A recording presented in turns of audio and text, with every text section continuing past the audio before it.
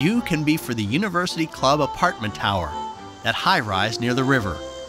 Everybody either loves this building or hates this building or wonders what this building is. Every time I drive up to it, I'm excited to be here, to be living in this round building. And I think everyone in this building just has this place in their heart for the really weird architecture.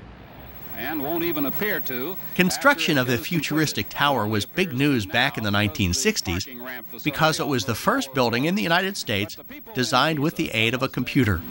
What will be one of the most spectacular things about the towers is the University Club itself. It's patterned after similar clubs in New York City and will occupy the lower level and the upper 2 floors of the building. There will be dancing, lounging, private dining rooms, a cocktail lounge, and the charter room. There is no club at the University Club Tower anymore, just apartments and offices.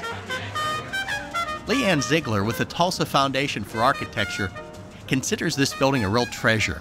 If we think in terms of this being so cutting edge, using computers for the first time to really design a building in the United States like this, it is very much important for that reason alone.